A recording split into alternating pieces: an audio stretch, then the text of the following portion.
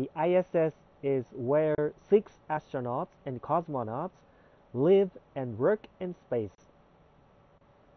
On board the ISS, sunrises and sunsets occur every 45 minutes.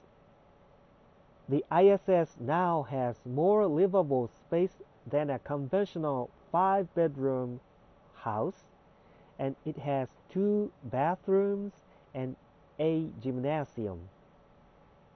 The ISS has been in space for 11 years. The ISS has been visited by more than 200 people from at least 10 different countries.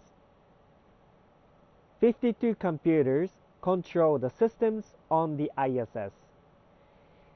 The ISS weighs more than 450 tons. That's the equivalent of more than 320 cars. Over 12,000 meters or 8 miles of wire connects the electrical system on the ISS. This is Canadarm2. Canadarm2 is a robotic arm built in the country of Canada. The Canadarm2 was launched on a space shuttle and attached to the International Space Station back in 2001. The next generation Canadarm2 is a bigger, better, and smarter version of the original Canadian arm on the space shuttle.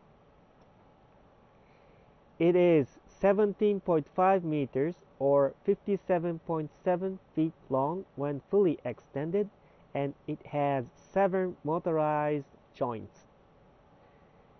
The Canadarm2 is capable of handling large payloads and assisting with docking the space shuttle.